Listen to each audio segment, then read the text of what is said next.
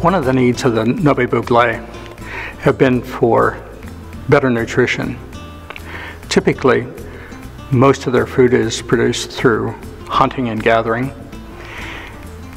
And so David's Well has provided training, expertise, and the resources needed to begin to produce agricultural products, rice, growing tilapia, raising chickens, those kinds of things, providing that expertise, that knowledge of how to do that, and the basic resources to begin the projects. This last year, we installed a rice mill in order to be able to peel the rice, to hull the rice.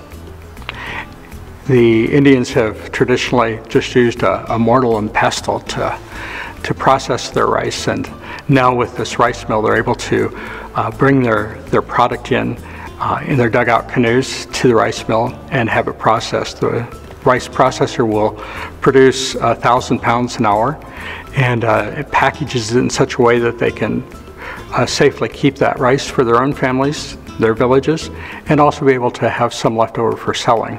North Americans have been involved in the agriculture portion by providing those initial startup funds and some of the brainstorming, coming up with different ideas of how this could be done, and working together with Juan and David's Well in making sure that this ministry goes forward.